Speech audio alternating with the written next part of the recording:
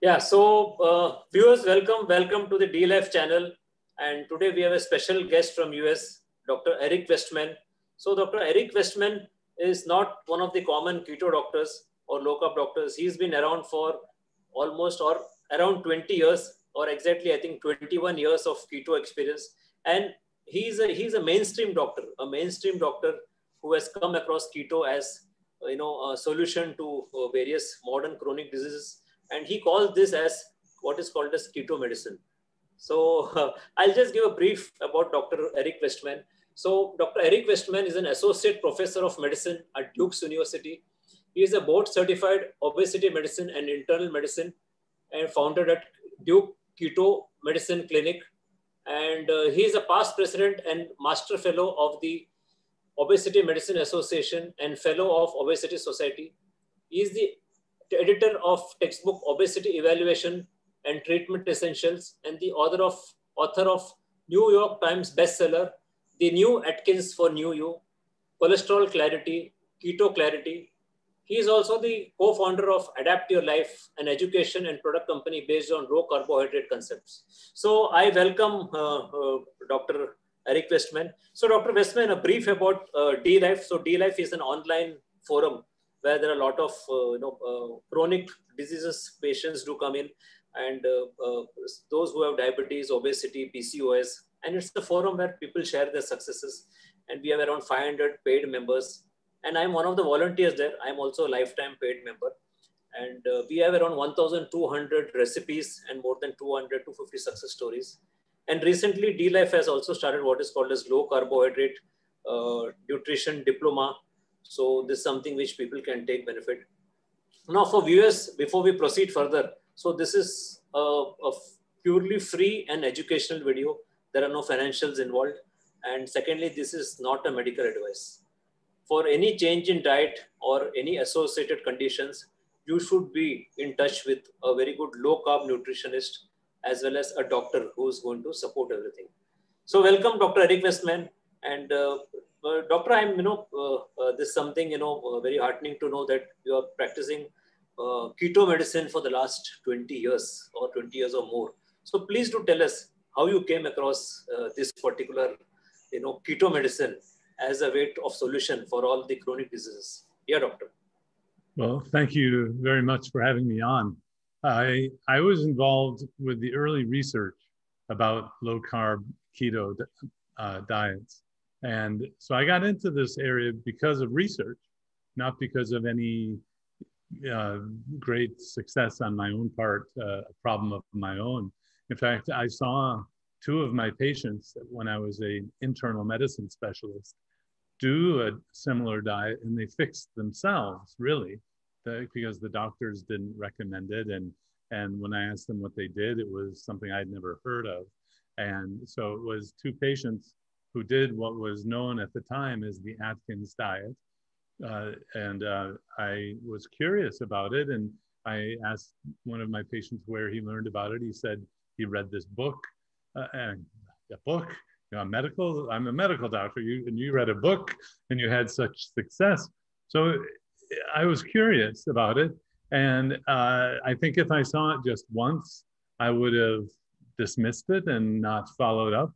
But I saw two people who came to me right about the same time.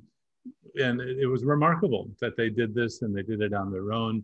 By the time the second gentleman came in, I had looked at the books, and I was concerned about the cholesterol. A lot of people today are still concerned about the cholesterol, but remember, for me, this is 22 years ago, okay? So I said to my second patient, well, I'm worried about your cholesterol. And he looked at me and said, why don't you check it? And I thought, well, okay. I checked the cholesterol level and it was better. So not only had they done something that we didn't recommend, we thought was bad, the specific reason we thought it was bad didn't happen.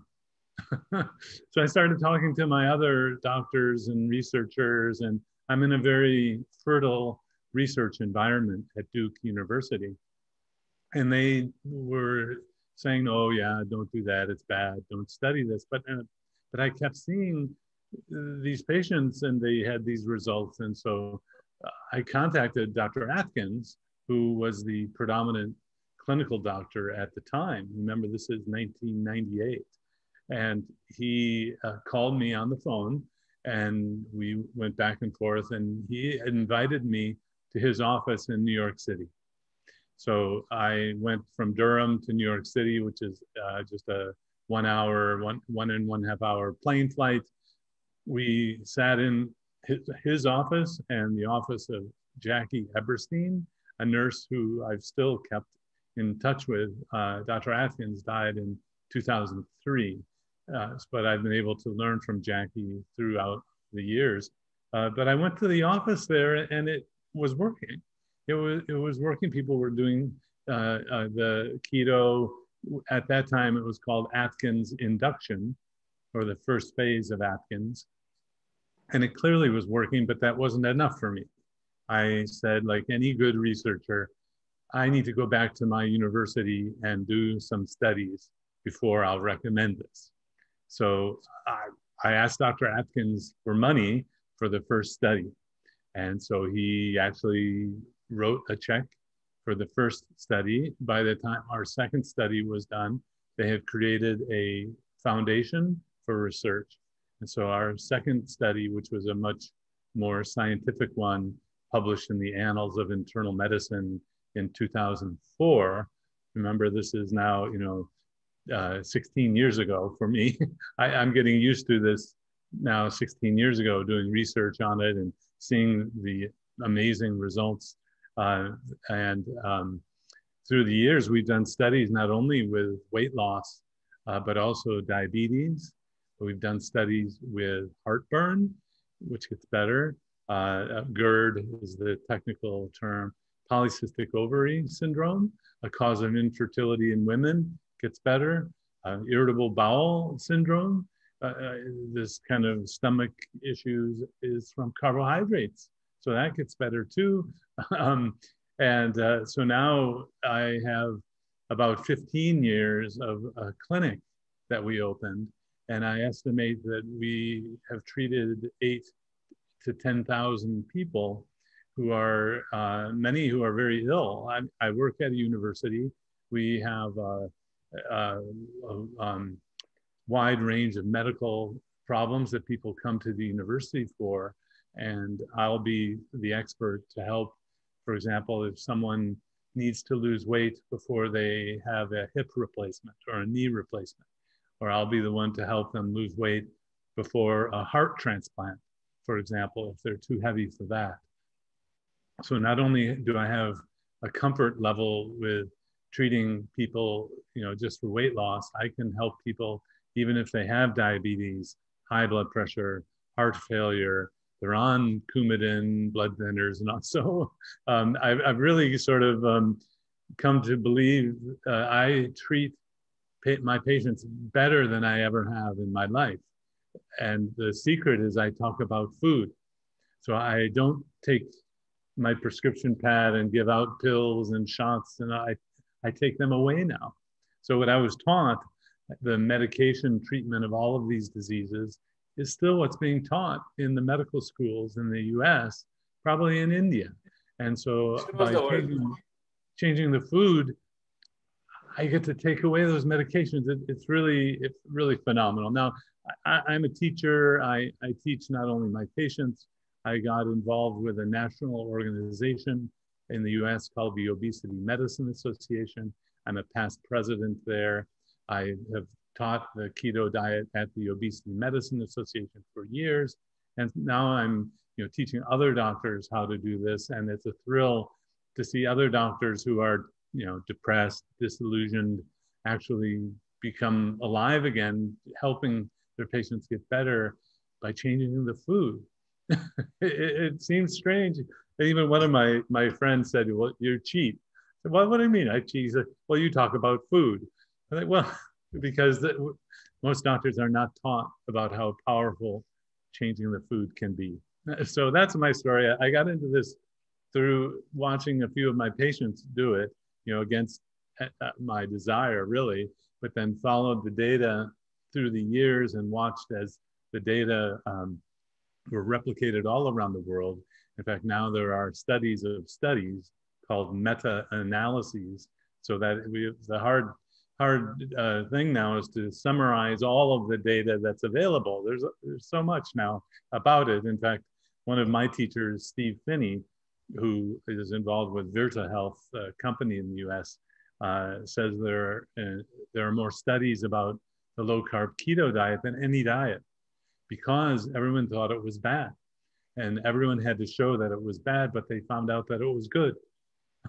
So when someone says, where's the data? It's now become it's a hard time showing all the data. It takes a lot of time to transmit that information. So I'm quite comfortable with low carb diets, keto diets, LCHF. These are all, I would say, variations on a theme of keeping the carbohydrates very low. In fact, in the research papers, we call it carbohydrate restriction, keeping carbohydrates restricted in the diet. TCR, or therapeutic carbohydrate restriction. So I think in D life also we do have experience of having carbohydrate from, let us say, 20-30 grams to upwards even 100-120, depending upon various stages. I mean, depending upon the various metabolic damage which anyone will have. So it's very heartening to know, doctor, that with almost 8 to 10,000 patients we actually treated on carbohydrate restricted diet, and that too very successfully, and various kind of advanced stages also, like maybe heart transplant, as you say. Not to think of diabetes and obesity, which I'll say is comparatively simpler. Now, how different is the keto diet which you recommend compared to out there's a lot of confusion. We don't know what is what. Someone will say 20 grams, 30 grams. Someone will say net carb. So there are a lot of confusion around. So what is your typical way of recommending, or your typical style? Yes, my approach is kind of the classic older way of doing the keto diet, where all you do is change the food. You don't add in ketones or oils or MCT or ghee or butter. You don't need that. If someone's trying to lose weight, if someone's trying to fix diabetes, you want the ketones to come from your body fat, not from what you eat or drink. So the approach I use goes back to 1860. In the 1860s, William Banting in England wrote a treatise on corpulence, and I've adapted it to the modern foods, but I don't add in all of these products, and so we use a simple approach. Probably the most important thing that I've found is, remember, my perspective is people come to me, often they've tried many other things, and the other doctors send their patients to me. They want what I do to work the first time, every time, like a prescription drug. They want to be sure that what I do will work. And so that's where our approach is to keep the total carbs under 20 grams for the whole day. And it's very strict compared to other methods. But remember, I need to have it work every time. First time too. So that's where we have the 20 gram rule or limit. Other clinical programs in the US have used 30 grams as a limit. It seems to do very well.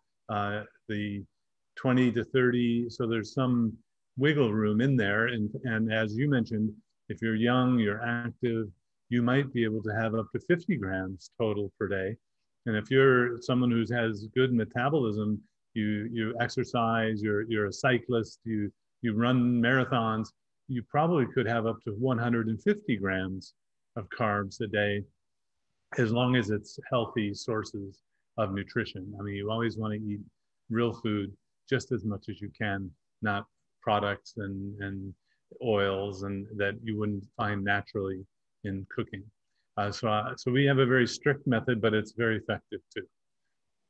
So that means you don't recommend this typical, bulletproof coffee, adding a lot of heavy cream, fat. I think you have made it very simple. What you say is just real food, and whatever fat you recommend is, I think, just adequate for cooking. and not shoving bucket full of fats on something. So Right. So the fat that comes with the proteins naturally yeah, is going to be enough. And I find that many of these newer ideas, the bulletproof coffee, the fat bombs, the yeah, other sorts of things, these were never in our studies. In fact, I can't find a weight loss study or a diabetes study that used bulletproof coffee. So really, it hasn't been studied. There's a very common thing today where people drink apple cider vinegar or this, and no, there are no studies about this. So that's another criteria that I have. I want to make sure that something has been studied, not only so that it works, but that it doesn't have side effects. And so I'm finding that a lot of people will have side effects, but it's not from the food, it's from these other things that they're having. And so one of my jobs today in my clinic at Duke is to take away those things that cause side effects. And I can just sort of say, I've been doing this a long time and I've never heard of this before. I'm suspecting it's that new product or the new fad of the moment where you add oils and all of these things. There's even a product where you can drink ketones yeah. and no studies in terms of weight loss or even I will not require randomized trials all the time. I'm a clinical doctor, and if let's say 10 or 20 of my patients whom I know very well, not internet patients, they're ones in my office, if they start using something and it looks like many people can do it and it's fine, then I'll say, okay, I'll introduce that as an option, but I'll always say I won't guarantee that this will work. I will guarantee this list of foods that I've studied will work. But if you add in these other things because you want to, for enjoyment or pleasure, then you just have to try it and see. So there still is a lot of trial and error, as we say. You try it and see if it works.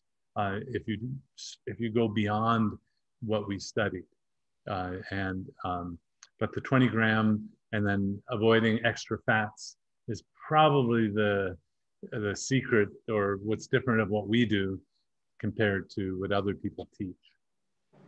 In fact, in certain blogs I've read, people are, people are a little disturbed. They go to various coaches, and that coaches recommends. I read an incident where a lady, she's obese, and that coach told her to take vegetables throughout the day, and then 2 bulletproof coffee, one in the morning, one in the night. So we find that it is very funny that they are not going to respond. Sheer frustration, 2-3 months no response. That's what she has written in that blog or in some forum or some group. And highly protein deficient, she might lose some lean body mass. So Yeah. that's why for viewers, we say that you'll have to consult an adequately, properly trained low carb nutritionist who will understand all the macros properly, and there is no need to really consume all this fat bombs and all. So we just Yeah. stick to real food is something which Dr. Eric Westman recommends. So Dr. Westman, since you have been here for in this keto space for 20 years, how this question typically comes, it is not safe in long term. Why do people say this? It is not safe in long term. There are no long term studies. So this I is think something which is probably two main reasons. One is we use the term ketosis, and that has a good and a bad side to it. So doctors and nurses and dietitians are all trained to hear ketosis is bad. So they will automatically assume it's ketoacidosis. It's not ketoacidosis, it's ketosis. but there's not a whole lot of textbooks that talk about it. Although Prof. Noakes in Cape Town, South Africa, Timothy Noakes, is assembling a big textbook. I'm contributing some chapters to it. So I think the fear of the ketosis, and then just fear of the unknown. If you haven't been taught about this as a medical person, we're taught to be skeptical and think that it's bad until we've been taught about it. So that's the strange thing, that we're more comfortable with prescribing medicines for diabetes and insulin and all these things that can make the blood sugar go low and can actually have very serious consequences. As a doctor, I'm more comfortable doing that than just telling someone not to eat sugar or to have ketosis. Again, I use that as irony, or as kind of the reality is that just changing the food is a lot safer than using insulin or other drugs. It's just that the doctors haven't been taught. And I remember talking to some researchers through the years where they said, well, Dr. Westman or Eric, I knew several of them, they said, well, if you go lower on the carbohydrates, what will we do? We can't increase the fat anymore. So in the medical world and in the research world, they wouldn't study high-fat diets. And because there was this feeling that it was bad, and if you eat fat, it's going to clog your arteries and all this, and it just hasn't come true. So after 20 years, I hear the same criticisms that I heard 22 years ago without any evidence about the criticism. So I'm now writing, and I'm a guest editor for a few journals just started this year. And my first editorial that I wrote in October of this year, October 2020, I wrote, the burden of proof, it's up to the other people who are critical about this diet to prove that it's bad, because there's so much information about how good it is and how therapeutic it can be. But that's the kind of the burden of the new person on the block, is that you have to prove that it's good. Well, we have. So now if you say it's bad, you have to prove that it's bad. I mean, not you personally, but researchers and organizations. So it's been interesting to see that progress through the years. And, there will always be some people who say it's bad, not because of the science, but because of the religious or social or ethical reasons. There are a lot of people who don't want other people to eat meat. And so that I learned that from Gary Fettke's wife, Belinda Fettke. She unearthed all of this information about even the American Dietetic Association was started by a religious group that didn't want people to eat meat. So that has been put into the mainstream way of thinking. Without the science, it was more a belief and religious beginning. So, doctor, do you see any adverse effect in the initial phase? I mean, because we keep hearing a lot that, the lay press, they will say there's a lot of adverse effect. So what are the kind of adverse effect do you see in the initial phase? Well, I want to just repeat what you said, which is if you're on medications, the medications can become too strong very fast. So if you don't know what the medicines do, please do this change with supervision, with someone who knows. I can see a side effect of a medicine on the first day of the diet, so be very careful. Now, if someone's not on medications, there is something called keto adaptation. It means you're adapting toward a keto diet, and you might notice headache, you might notice you're tired, some fatigue. So what we recommend is that don't try to exercise a lot the first couple weeks. Give yourself a break. And if you don't have a salt-sensitive condition like high blood pressure or heart failure or kidney failure would be another one if you're on dialysis, add some salt, and that will reduce your chances of getting the keto adaptation or keto flu, as it's called. But it's not like a flu. In fact, most people don't get keto flu. I estimate about a third of people will have keto side effects, that keto flu early on. And I estimate that, and not by the science, actually, I was able to go around the US on Saturdays. So I worked during Monday through Friday at Duke University. So I would fly to different places around the US. And at one time, there were 400 people in the auditorium. And I asked how many of you have done the keto diet, and just about all hands go up. So 400 people, the sample size, and then I'll say, how many of you had keto flu? And then, about a third of people. So most people don't get it. And so it shouldn't be a reason to not try. Of course, cravings is another issue. Cravings can occur. That's really not a keto adaptation side effect. And thankfully, the cravings usually go away after a day or two. Although some people will crave, the rest of their life, or during a holiday season, you'll crave the foods you used to have over the holiday. That's just natural on any kind of program. But the keto side effects early on, those are the main ones. They're relatively minor when we think of like drug side effects, meaning very low blood sugar and passing out, that sort of thing. Now, there are some special considerations if you have medical problems, which means you want to just be sure to follow with someone who understands these. If you had, these are kind of general dietary principles that still apply to a keto setting, which is, sodium or salt restriction, if you have to restrict salt, and lots and lots of fluids. If you have a history of kidney stones, for example, if you have a history of gout, you might get a flare early on, but what you want to do is just treat it and have the symptoms will go away. And then you see it's the underlying metabolic problems that cause the gout.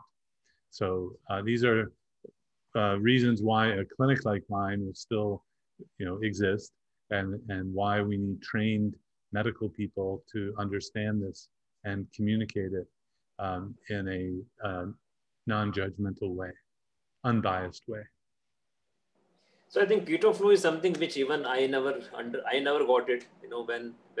When I also shifted from whatever the usual diet we are taking to low carb diet. So it's something which I never came across, but somehow we keep reading all this in various newspapers and magazines and everything, and people might discuss. So the other thing is, people say that this is not a sustainable diet. You cannot do it for long term. So personally, I've been doing it for now almost 5 years. So how is your experience? How many of your patients have been doing it for more than a decade? Well, so I've been doing it about 22 years myself. Wow.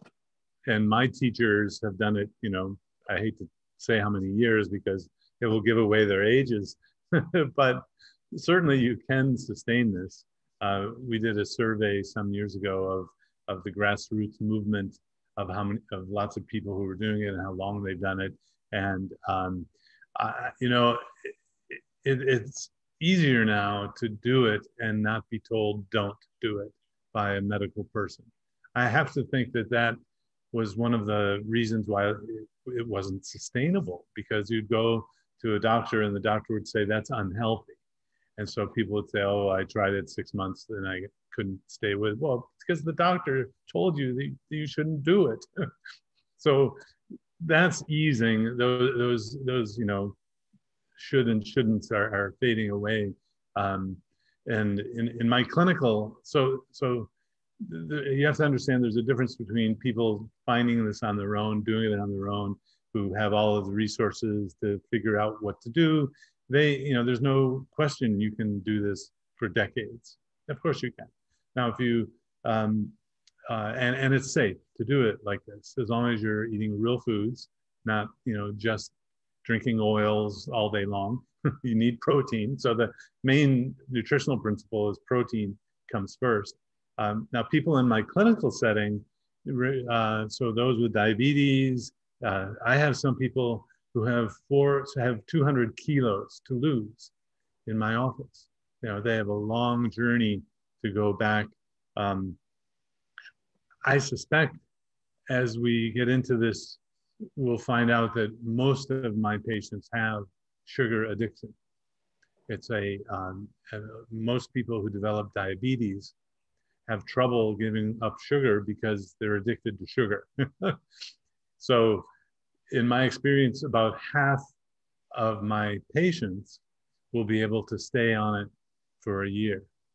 Okay. You have to realize that they're coming to me with all sorts of medical issues, and my support system is actually pretty minimal. I have an office and a clinic. I don't have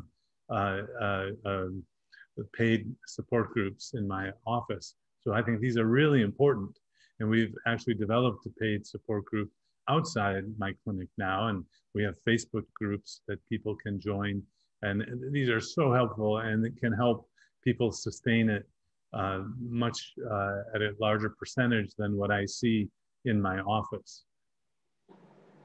I think that is the strength of groups. I mean, that's what we say in D Life also. So people who join, we encourage them to, once they resolve all their issues, we encourage them to please keep logging in, please keep reading. There are a lot of updates. We keep motivating each other. So I think we require a motivational group. So your Facebook group actually does that. People share their dishes, whatever they have, they share their experiences. I think that motivates people to stay on track rather than get off on track, so which is very easy for many people to fall. So please tell us, which are the various kind of conditions, medical conditions, you actually treated with your keto medicine? Yeah, so just changing the food, understanding lower carb, and the lower on the carbs you go, you have ketones in your body, and that's what defines a keto diet. You don't have to drink keto and all that stuff. So the studies we've done that demonstrate, so they're published studies. The keto diet is excellent for weight loss. It's excellent for diabetes prevention and treatment, and in fact, diabetes reversal. And the fascinating thing is that if diabetes is causing kidney trouble and the diabetes is fixed, the kidney trouble can be fixed as well. So we see that diabetes complications can be reversed. So even the numbness and tingling in the feet that happen with diabetes with so many people can be reversed. Other studies we've done include the treatment of polycystic ovary syndrome or infertility, the problem of less serious but still very common is heartburn goes away, irritable bowel syndrome goes away. And other studies have been done by other people looking at seizures. There's a related type of diet called the ketogenic diet for seizures, and it's been used for childhood epilepsy now for over 100 years. It's not the same as what we teach, but it's kind of like a variation on a theme, if you will. So the fascinating thing now that we have research and we have a lot of people trying this and they get better, we're finding diseases that were not able to be treated or fixed before are being fixed. For example, there's a glycogen storage disease called McArdle disease. And I know it's a complicated thing to explain, but basically doctors thought for the last 50 years that these people had to have carbs. And the people themselves with the disease stopped having the carbs and they got better. They created a Facebook group and a survey, and now they're going to teach the academic researchers of this disease what they've learned. And so it was, again, the grassroots people here who are doing it, teaching the academic university people about what's working for them. Another area that I don't have randomized trials on, but we did a survey, is type 1 diabetes. There's a group of people with type 1 diabetes doing keto on Facebook, and we surveyed their results and published it in a medical journal, actually. And so one of the things I do on the side, so to speak, is I help people publish results of novel or new findings of what the diet can do. And remember, in the big picture view, a keto diet has you burning fat as your primary fuel. So you burn what you eat. If you eat carbs, sugar and starch, you're going to burn carbs for your fuel. When you don't eat sugar and starch for your fuel, you're going to be burning fat. And that's the healing therapeutic process of a keto diet, is that you're burning fat and you have ketones that are anti-inflammatory.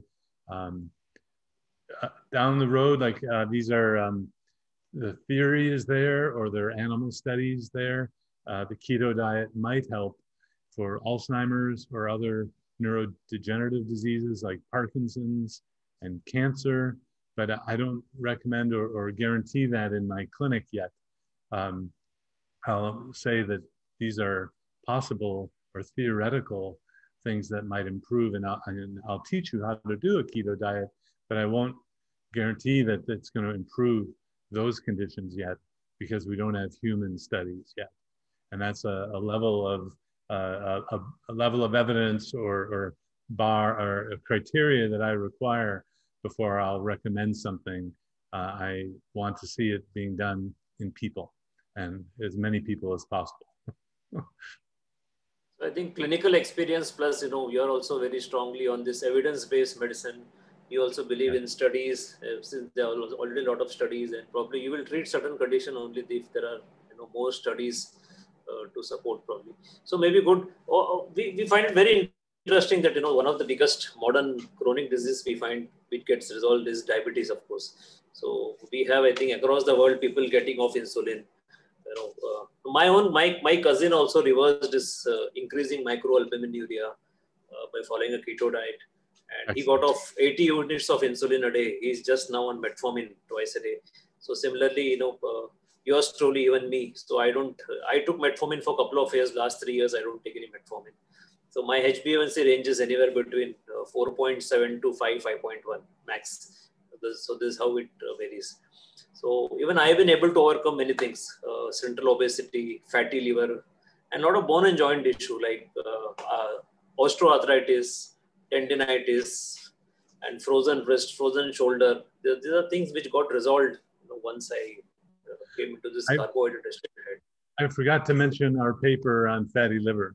We did a paper, a study on that too, with liver biopsies as the outcome. So there's so many things get better. That's right. And there's a saying that I said some years ago that Diet Doctor, I really like Diet Doctor, the site, and I know Dr. Andreas Iyengar pretty well. He said, Dr. Westman said, it's so unbelievable, people don't believe it. I mean, really, it gets to the point of, well, it's too good to be true. No, it is true. Or the saying is, if it seems too good to be true, it must be too good to be. No, this is real. and yet doctors who haven't been trained in it or see it won't understand it. I hope there's more of a tolerance for it in your country. There is in the US now.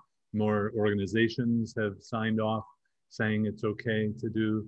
They might not say do it, in everyone, but they're at least tolerating it, which is a huge change. I mean, for a long time, it was only the Obesity Medicine Association that had a recommendation, sure, this is fine. But now the Diabetes Association, American Diabetes Association has recommended it. Other organizations are coming around. But you don't need everyone to approve it. That's the other thing. That would be like saying to one car manufacturer that you have to prove to the other car manufacturer that your car is better, or so there's a certain salesmanship of different approaches that you're never going to get the vegetarian doctor in the US to say that a meat-based diet is going to be okay. You never will, because it's not a scientific question. It's more of a salesmanship of what we're talking about. So as you say, in our country, it is yet to actually catch up as far as the mainstream is concerned, but it is getting popular among the public in general. So people are getting convinced, and there are a lot of people who want to get away from medication. They want to resolve obesity. So obesity and diabetes and maybe some PCOS conditions. So these are the ones which are very popular as of now, and people are taking health in their own hands. So they are approaching who are trained on low carb nutrition, and getting it resolved. That made me just think. Remember, if a doctor tells you, here, take metformin, and I see this so commonly, what you can say is, well, I'm actually not going to use medicine. I'm going to use lifestyle change. to fix this. Because a keto diet, it's 10 times more powerful than metformin. It's so, but doctors are trained in giving pills for things or shots or giving something. And many people have been accustomed to receiving that prescription or receiving the pill. And that's where you're right. This is grassroots. This is taking it into your own hands. And when someone says we need to treat your cholesterol level with this pill, say, no, I'm treating my cholesterol level by changing my lifestyle. So you're doing something to change the cholesterol level and improve it. It's just not a pill. But it's like swimming upstream, so to say, or against the wind of the tidal wave of drugs that doctors have. But it's so powerful and it has the potential to help so many people. So as I say, this is an option available to people. So it is not that this is the only thing, or medicine is the only way. No. So there's an option. Those who are willing to change their lifestyle, those who are willing to change their food. So there's a very rock solid option which is available. So they can come off their medication, they can resolve obesity, and there are various other emerging conditions, where it has therapeutic application or potential therapeutic application, like a lot of neurological conditions. And as you had just mentioned, we find that now a lot of professional medical organizations are now recommending low carb keto as one of the options, like ADA 2019, 2020, and probably even in the 2021 recommendation. So they have LCD, low carbohydrate diet, and VLCD, very low carbohydrate diet, as one of the options, one of the nutrition options for the patients. So it is always there. It is just that many of us may not be aware that that option is there. So recently, 2020, Diabetes Canada has also offered low CHO and very low CHO diet, which is low carbohydrate, very low carbohydrate diet, as a part of a nutrition therapy for the patients.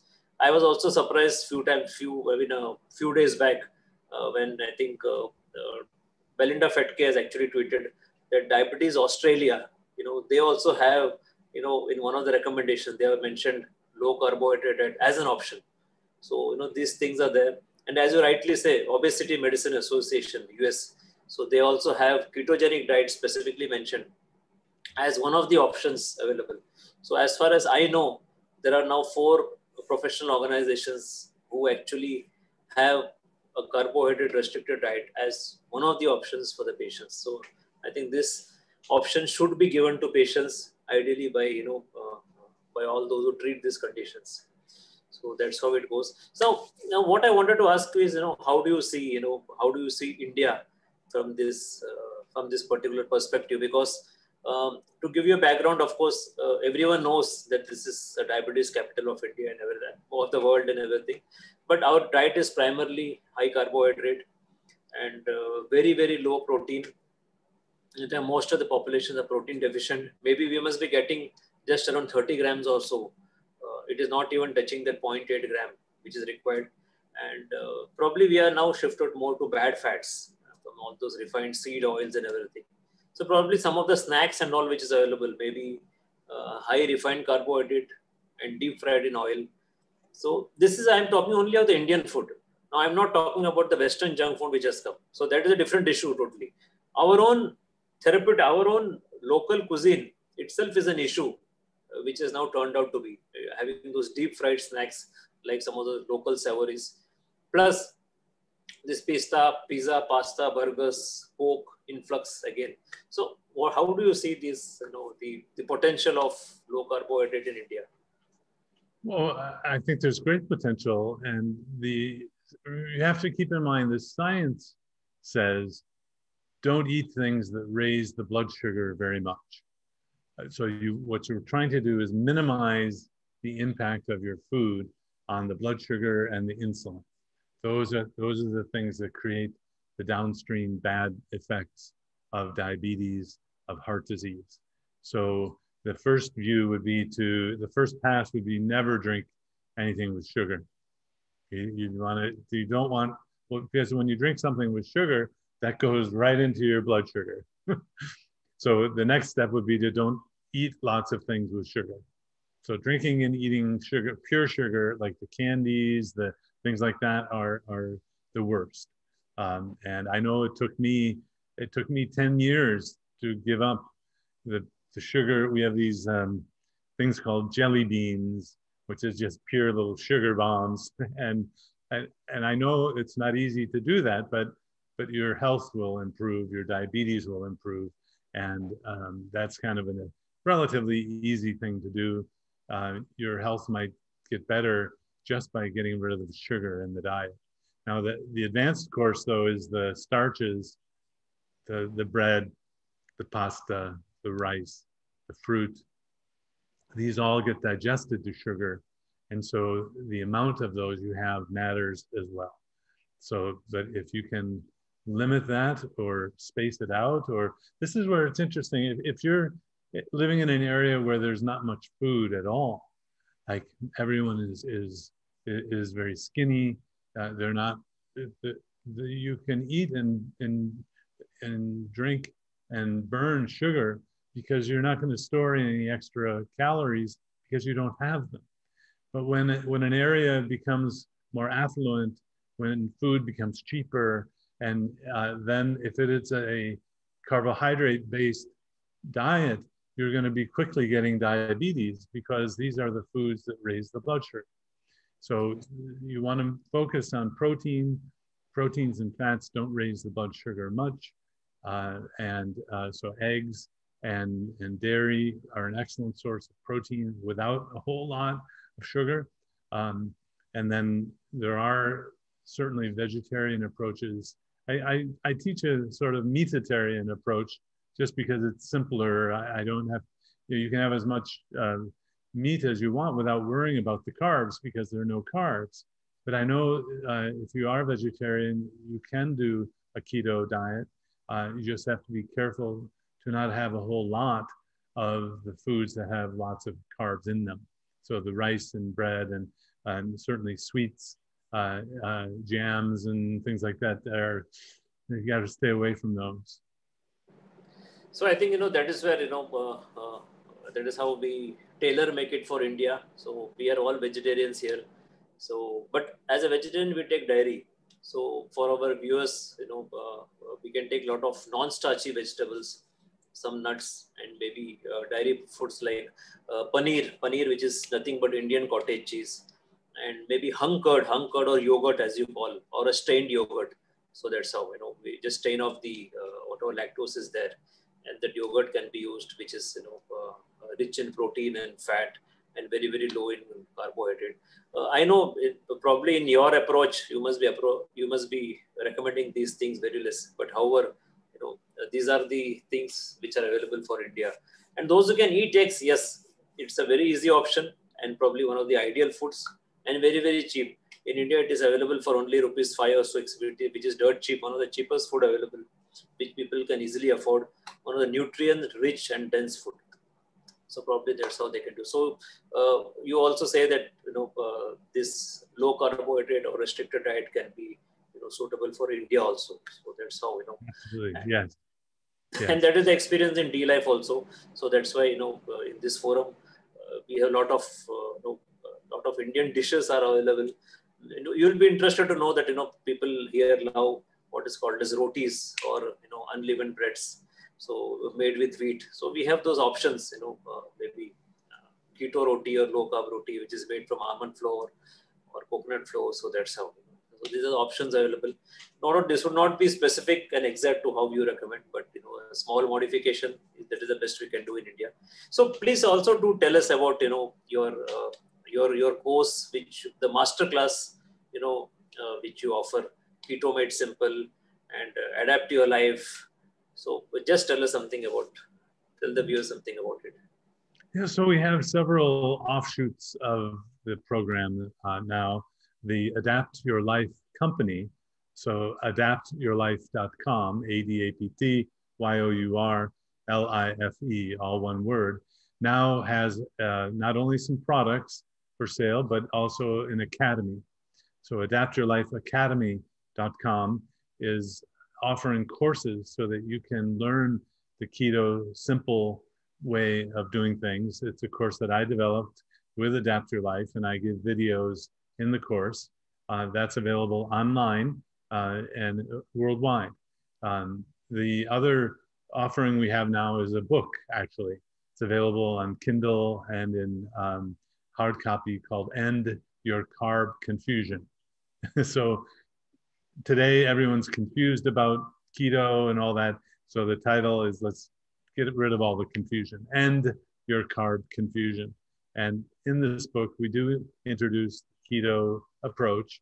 We don't call it that, but it's there. And also higher carb levels, so that this will help you figure out what carb level you should be in. And yes, we do say it's okay for some people to eat more carbs. You know, this is like one of my brothers could eat, he still does, he eats fruit and all these things that I don't, or I can't. He still maintains a very healthy life. So there are metabolic differences that we all have. And this book may help you or help your loved one, you know, even someone who might not ever think of doing keto.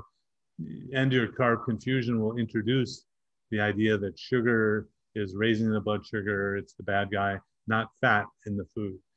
It's sugar that we want to limit as best we can. So Adapt Your Life Academy.com. You can sign up, get on a newsletter, get some free information. We have videos that we're doing, live events inside Facebook groups that you may be able to get access to. But yeah, this year, we couldn't travel around like we did in 2018, 2019 for the Adapt events.